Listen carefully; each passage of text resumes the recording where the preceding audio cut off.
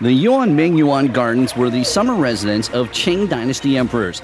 In their center stood a complex of 10 buildings known as the European-style palaces, which comprised a labyrinth, an aviary, a belvedere, the Hall of National Peace, the immense ocean observatory, the great waterworks, and the throne of viewing the waterworks.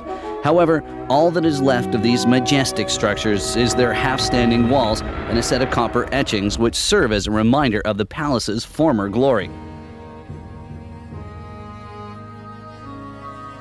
The etchings are of panoramic views of the palaces, depicting their Western-inspired architecture with astounding detail in a complex composition of striking realism. It makes people curious that the Emperor of China should have a European palace in the midst of his summer gardens. To understand the reason for this, we must turn back to F. Giuseppe Castiglione, an Italian missionary. Castiglione arrived in China in 1715, and because of his enormous artistic talent, quickly became painter to the Qing court. Then one day, Emperor Qianlong saw a painting of the Versailles Palace of France and was very much impressed. His curiosity was further piqued when he heard that the palace had automatic waterworks.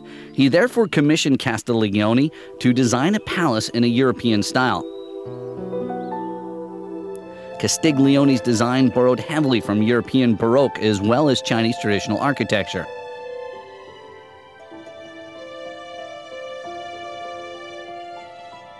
However, when it came to the fountains, the emperor was shocked to find that Castiglione had followed too closely the European tradition and was preparing nude sculptures to adorn them. Considering it improper for Chinese taste, the emperor chose to replace the nude sculptures with the 12 animals of the Chinese horoscope.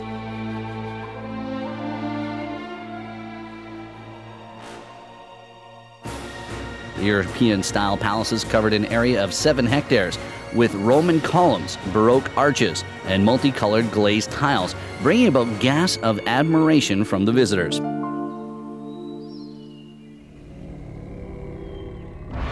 The Hall of Natural Peace has the greatest of the structures in its complex, while the 12 sculptures of animals from the Chinese horoscope are arranged in 2 rows along the 2 sides of the waterworks. Each hour, water would emerge from the mouth of a different animal, and had a visitor found himself there at noon, he would have been dazzled by the spectacle of water gushing from the mouths of all 12 of them. After the completion of the European-style palaces, Emperor Qianlong decided to have a series of copper etchings done. The court's painter presented his prototype to the emperor in 1781, and after a few changes, 20 etchings were produced. Each of the etchings is made of red copper and weighs 26 kilograms, presenting a detailed rendition of each of the European-style buildings.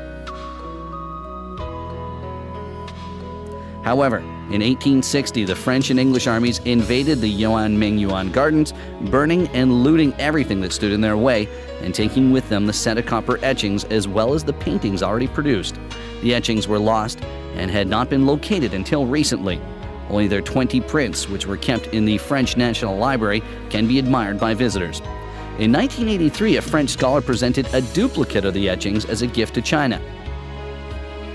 In 1860, amidst the chaos of the invasion, the copper heads of the 12 horoscope animals that adorned the waterworks by the Hall of National Peace were lost.